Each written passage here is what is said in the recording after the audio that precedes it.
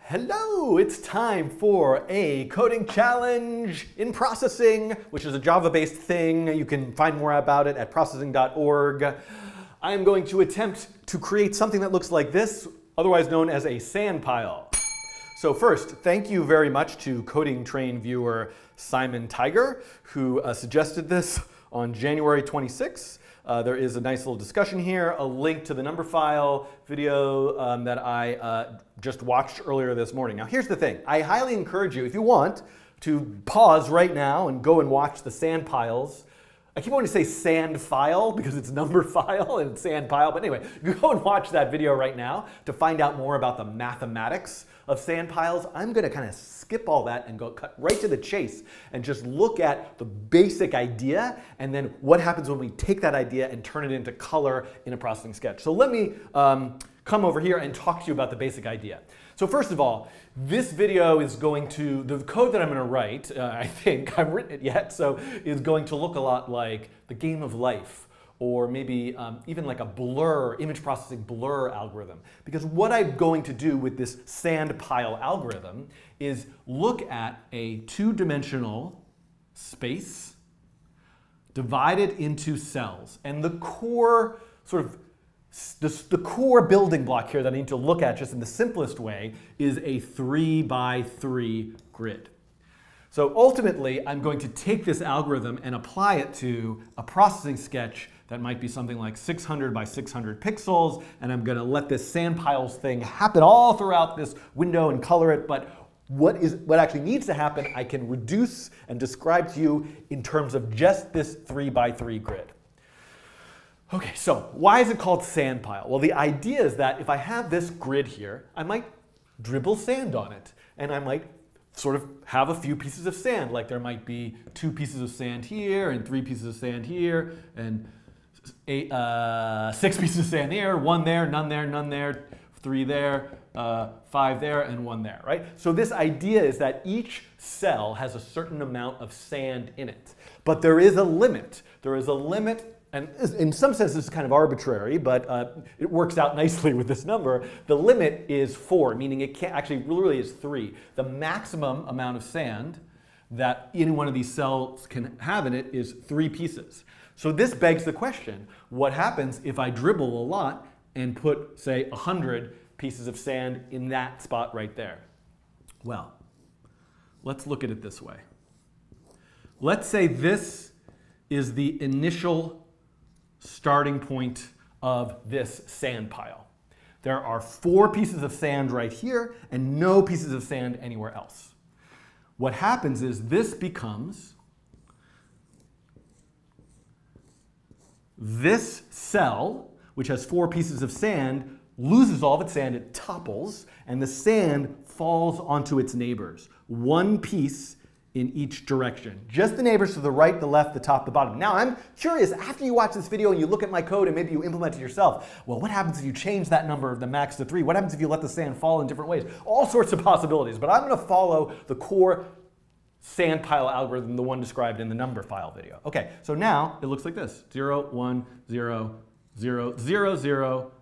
Oh, no, sorry. 1, 0, 1, 0, 1, 0. So all 4 pieces left the center spot and they went up to the right. Now, I could have a more complex scenario. For example, I could have 2, 3, 0, 0, 4, 2, 3, 0, 0. If this is the case, what happens here is the same sort of thing in that this remains a 2, this now becomes a 4, this remains a 0, this now becomes a 1, this becomes a 0, this becomes a 3, this stays a 3, this becomes a 1, and this stays a 0. Now I have this, and so on and so forth. All of a sudden, now this topples. So this goes out, and this becomes a 1, and this becomes a 3, and this becomes a 1, and this becomes a 0, and this other piece of sand just sort of leaves the universe here. Now it's interesting if we think of this as an infinite space, or if we think of it maybe as a torus where it like wraps around to the other side. There's all sorts of kind of weird possibilities we could try, but ultimately the core idea is that any cell that has more than 3 pieces of sand loses 4 pieces, those go out to their neighbors. So for example, with this 100, what would happen here is this would become 96, and we would add 1 to each of the neighbors. Then the next generation, this would become 92. So I'm talking about generations because I'm going to, on one hand, we could just look at the end result, but I'm going to watch it as an animation. Okay, that's an explanation. I am now going to go and write the code. I took way too long explaining that. I wanted it to be much shorter, but such is life. All right, so let's see. Do we think we could get some sort of result like this? I don't know. Maybe. Let's try. So I'm going to close the browser. I've got processing open here. All I need is a setup function and a draw function. And then I want to use a two-dimensional array. I want to use a two-dimensional array to describe the sandpiles that are part of this processing window that I'm going to draw into. So I'm going to call that sandpiles. Then I'm going to just start with like a 200 by 200 window. That'll sort of be simple. And it'll be interesting to think about the resolution or like sort of the size of each cell on this grid, but I'm just going to have each cell be 1 pixel because it's an easy way for me to work.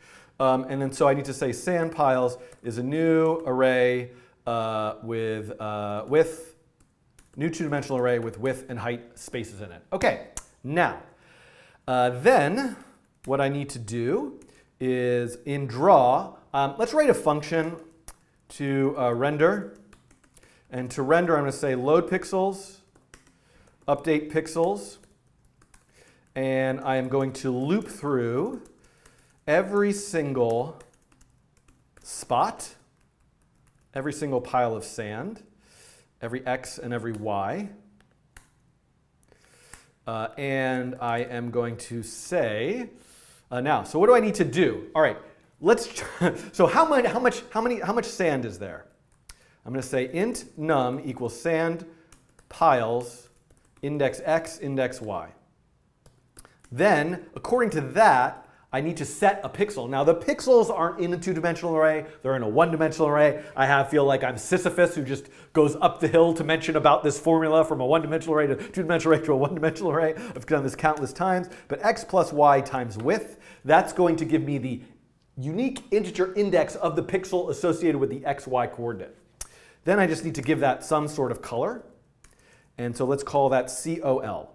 Now, I want the color to be according to the number of, how much sand there is. So we can see here in the number file video, 0 grains, 1 grain, 2 grains, 3 grains. These are nice colors. I'm not good with colors. Somebody help me. I'm going to be very arbitrary about this right now. And I'm going to say color equals white.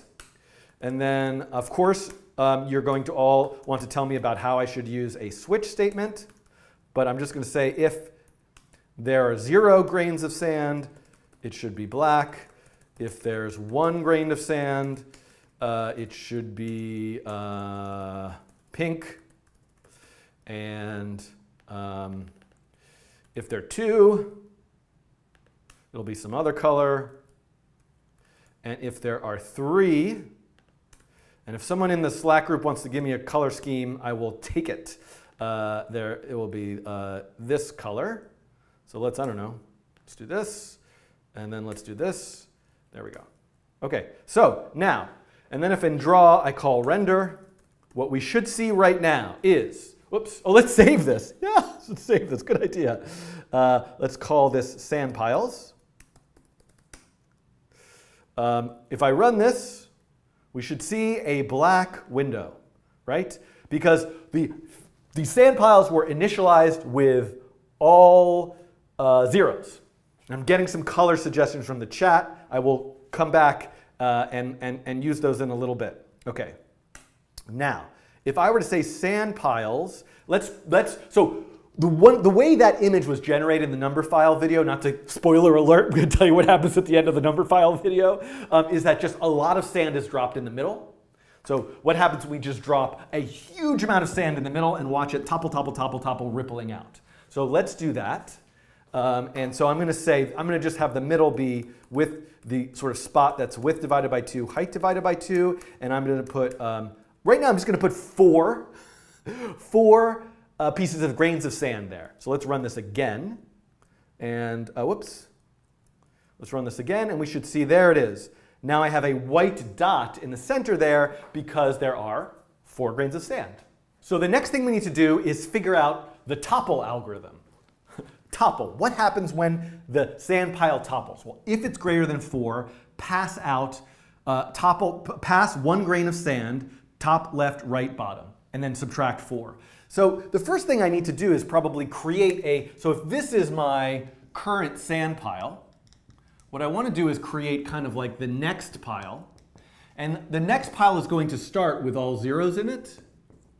And then if a cell doesn't have 4, like if a cell has less than 4, then it can have that same number in the next pile.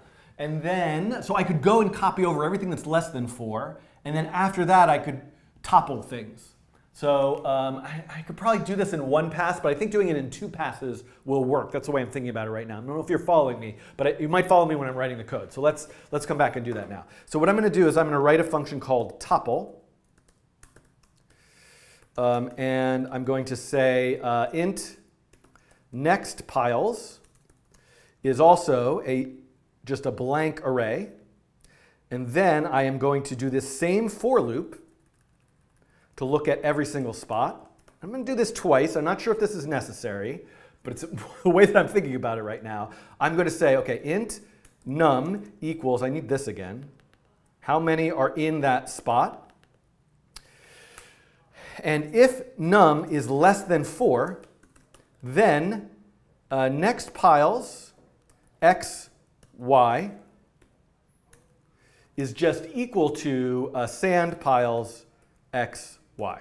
So this is me copying over every single pile of sand that doesn't need to be toppled. Then what I'll do afterwards is I'll do this exact same loop again, but if the number is greater than or equal to 4, greater than or equal to 4, then nextpiles will equal what it currently was minus 4. So subtract those 4, and then all of the neighbors, x plus 1,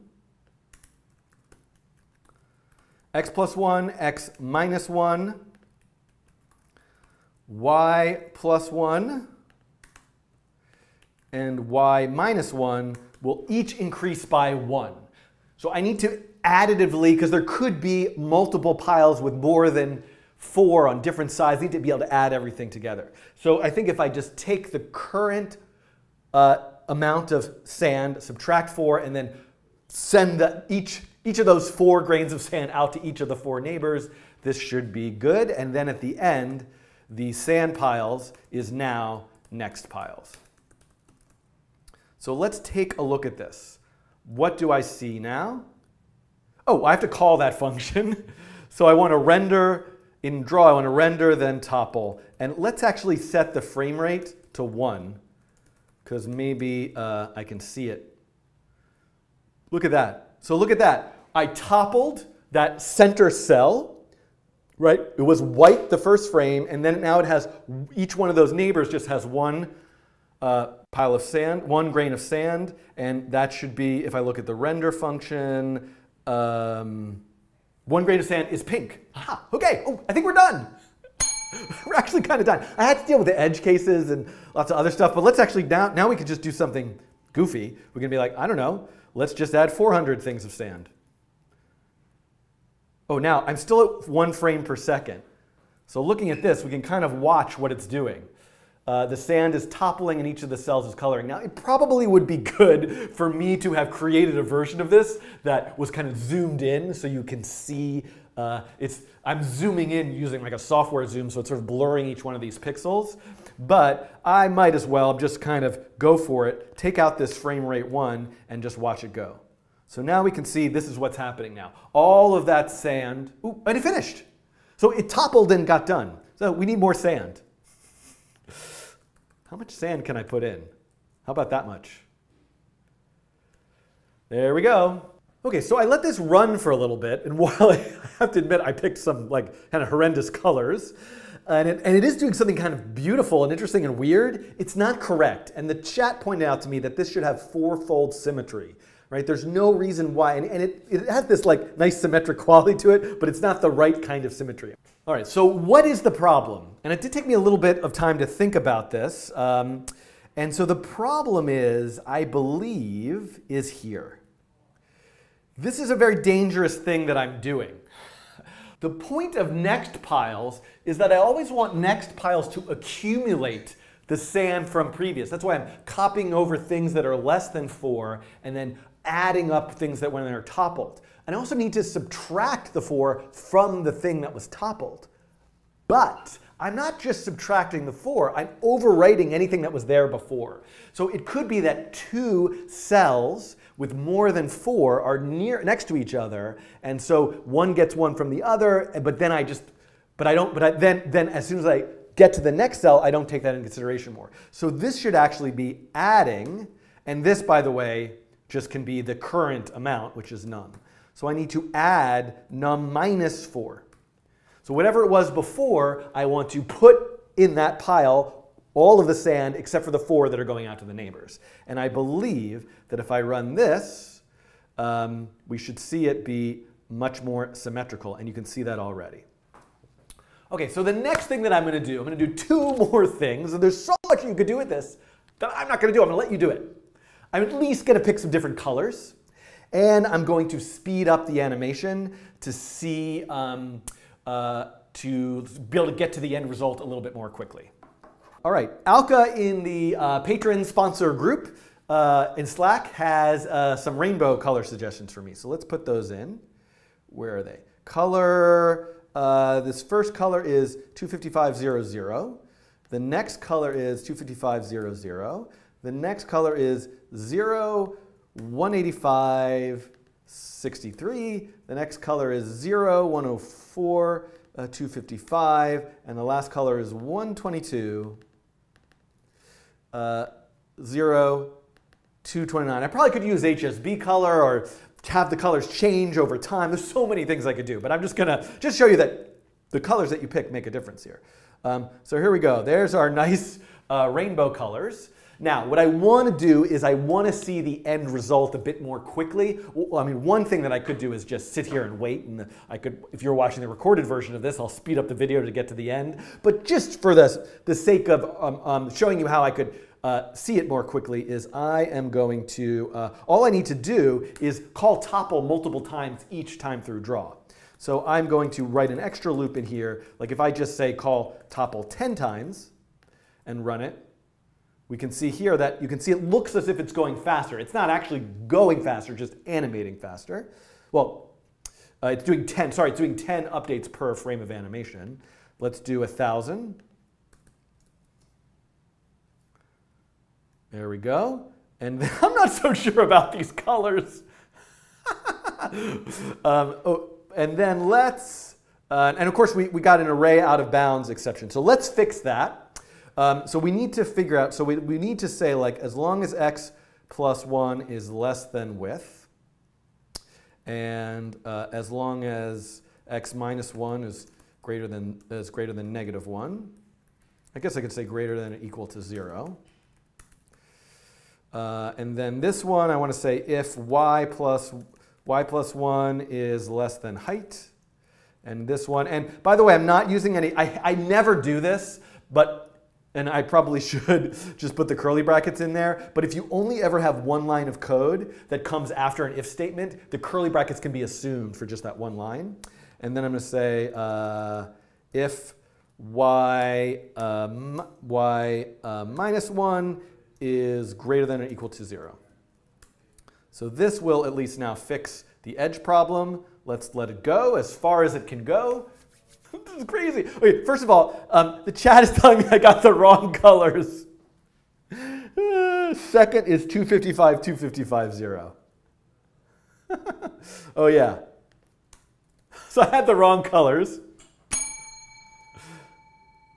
Oh, there we go. That's nicer. Oh, much prettier. Shoot. Oh, the bitrate's going to be a disaster on these YouTube videos. But this is quite lovely. So the next thing I want to do is just finish this off by saying like 800 by 800 and run it. Oh, so slow.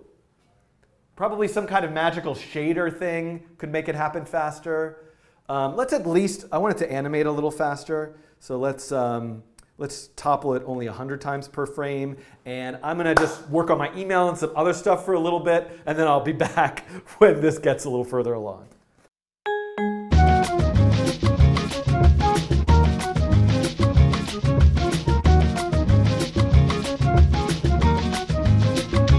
All right, it's taking a really long time to render, so I think that's good enough for this coding challenge.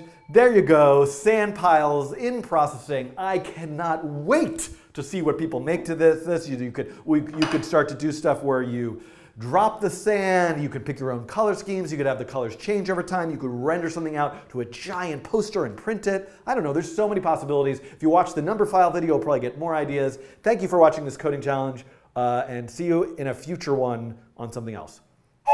Goodbye.